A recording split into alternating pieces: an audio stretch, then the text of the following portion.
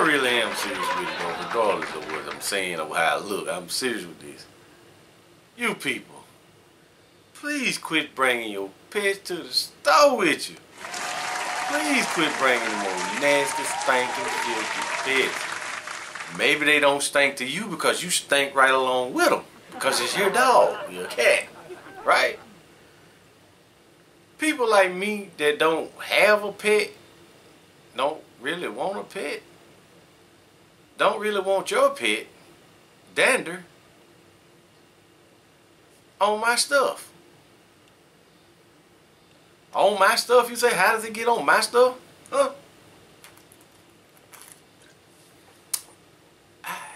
Because, alright, some of you that hadn't thought about this, think about it now. And let's get a petition or something going that get these stores to ban people with pets. Unless it's a real service dog that have to be walking on his own 4 feet. Not you pushing him around in a buggy or in a baby carriage. How is that serviceable? If you need it that bad, stay at home. Alright. Check it out, y'all. This is the part some of you don't get. You think it's all cute and fine and dandy and everything, but it ain't. Oh. Okay. Let's say, which one should I start with? The dog or the stinking ass filthy cat? I'm gonna start with the cat. Since I hate cats so much. By the way, y'all, I used to have a cat back in the old days. But I grew to hate cats.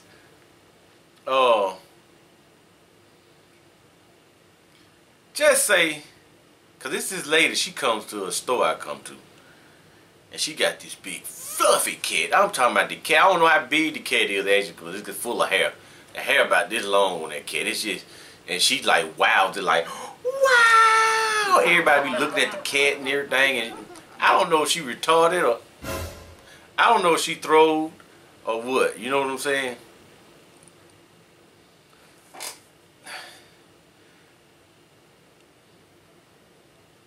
Cats have what's called a litter box. Cats stand on that litter box and pee and poo. And that's feces and all kinds of other stuff coming out of that cat. Now he's scratching at that. And now you scoop him up and you put him in a buggy at the store, right? Now you got feces and hair in that buggy. And then I go and take, let's say, my bread at the store, put it in that buggy. Who washes their hands after using the bread bag? I do. You're a goddamn lie. When you go and, let's say you wash your hands up real nicely, right? You don't wash them up good. Oh, they smell great.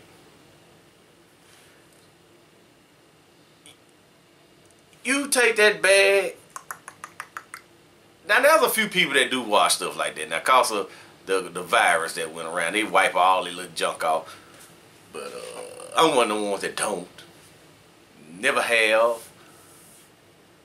I ain't grew up that way. Okay. Alright, the bag that been in there with all the dog, feces, cats, and all that. Alright. Now you go and get that bag, open it up, pow, and you reach in there, grab your bread. You got what was on the outside of that bag, in that bag now. Is that fair? Is that fair? No, it's not. So hoping the people that was getting ready to argue this would jump my side. Get on this side of the ship. Come on over. Come on over here. Come on over to my place. And somebody get it started. I don't know how to do it actually. Let's get it started to where you cannot bring these animals to no store unless they are service. Back in the old days, y'all, a service dog was one of the ones mainly that was taking a blind person around or something in that nature. You know what I'm saying? He was leading them. These folks these days are so weak. Yeah, I said it, weak.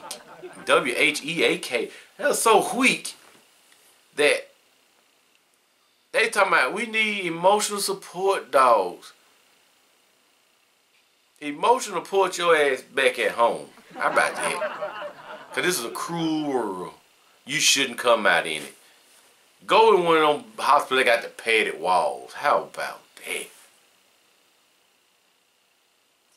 It is extremely nasty. Now that was the cat, y'all. The dog pretty much the same, but he don't be in the little bed with the, not the bed, but the, what's that thing called? Litter box. Yeah.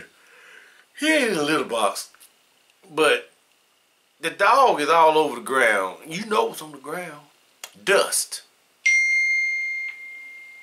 Dust is pet dander. Dust is human skin. Dust is a little dirt. Dust is pollen. Dust is whatever else is on the ground. Dried up dog doo-doo. He walking his paws in it. You scoop this dog up, throw him in the buggy. Bow.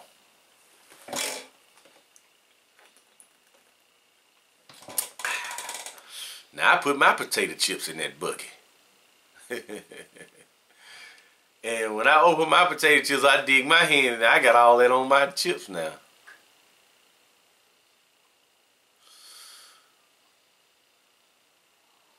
It's plainly not fair, nasty, and the people that do it is inconsiderate of everybody else. If you can't leave this pet at home, I don't know what kind of animal that is. I'm going to go back to that. If you can't leave him at home, get your groceries brought to you. How about that?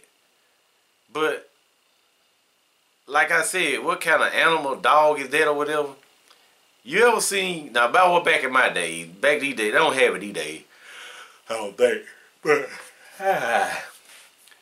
Back in my day, there used to be signs on a pole or whatever say lost dog reward.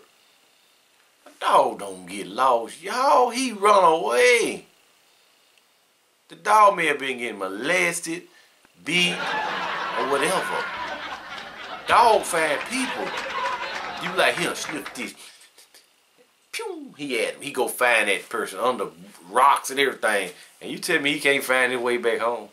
He can't smell his own feces and get back home. So people, I like yawning.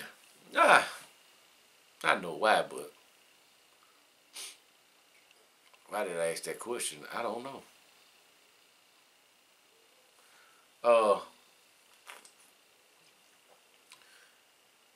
Can't we all just get along?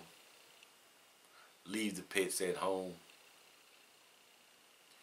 It actually sickens me every time I see it. Yes, it do. When I see a damn dog and somebody buggy, or in some, man, let's erase that one, y'all. When I was at the job the other day, this guy came to repair some cameras in one of our trucks.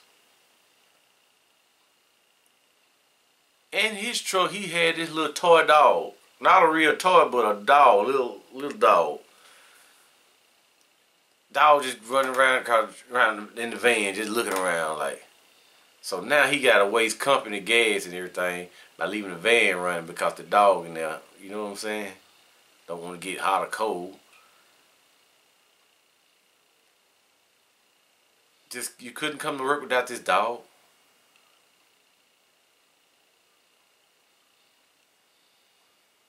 Huh.